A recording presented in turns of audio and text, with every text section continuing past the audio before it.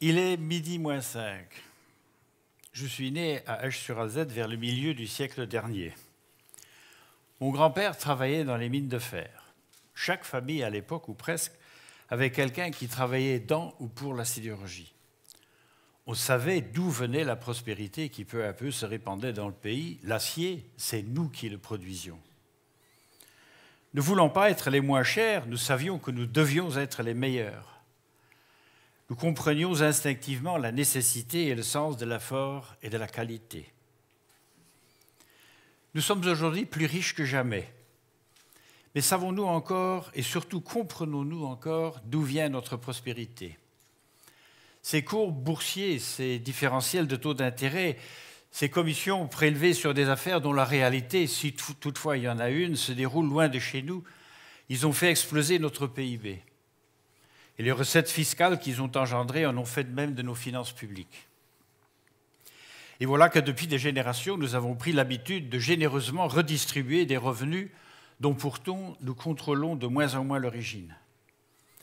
Nous en avons profité pour tisser des filets de sécurité sociale qui sont autant d'assurances tout risque contre tous les aléas imaginables de la vie.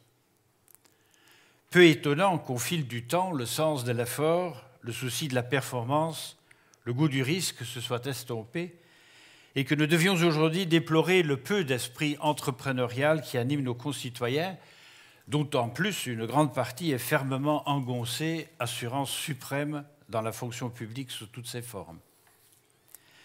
Pour soutenir à terme tous ces droits, pour pouvoir honorer tous ces traites sur l'avenir, pour éviter de faire plier nos enfants sous le poids des dettes accumulées, le pays devrait connaître, pour ainsi dire, à l'infini, une croissance économique totalement irréaliste.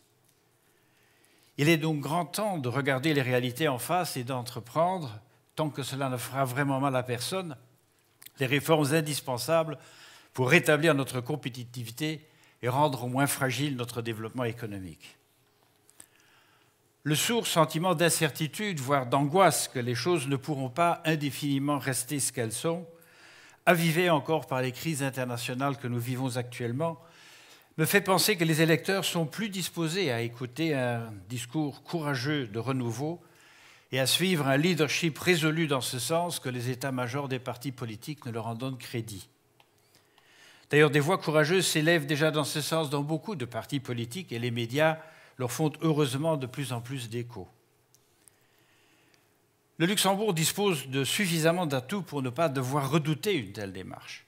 Un niveau encore élevé d'éducation pour une large part de sa population, un multilinguisme naturel, une aisance à vivre au contact étroit avec une grande diversité de cultures, une situation géographique à la croisée des grands cheminements européens, une bonne base d'infrastructures, une bonne encore performance économique, un accès facile aux décideurs politiques et autres, une belle qualité de vie et j'en passe.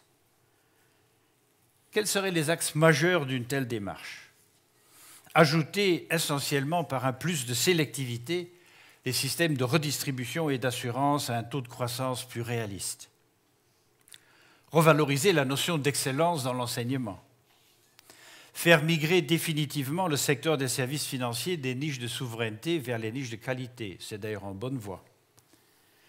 Ne pas relâcher les efforts de diversification du tissu économique par la prospection, certes, de nouveaux créneaux, mais aussi par le soutien plus résolu de l'innovation et de la recherche. Les fonds d'investissement dans l'avenir du pays que le gouvernement vient d'annoncer vont dans ce sens. Mais imaginons seulement un instant quelle serait aujourd'hui leur dotation si ne fût-ce qu'au cours des 7 premières années de ce siècle, ils avaient pu recueillir une petite partie de la manne inespérée qui s'est alors abattue sur le pays. Réintégrer les Luxembourgeois dans leur économie, ce qui présuppose de rééquilibrer les conditions de recrutement et de rémunération entre les secteurs privés et publics et ouvrir ce dernier résolument aux non-luxembourgeois, faire de la fonction publique un vrai service public. Intégrer, par ailleurs, pleinement les non-luxembourgeois dans le système politique, les faire participer enfin pleinement aux décisions sur le développement d'un pays dont ils constituent si largement la cheville ouvrière.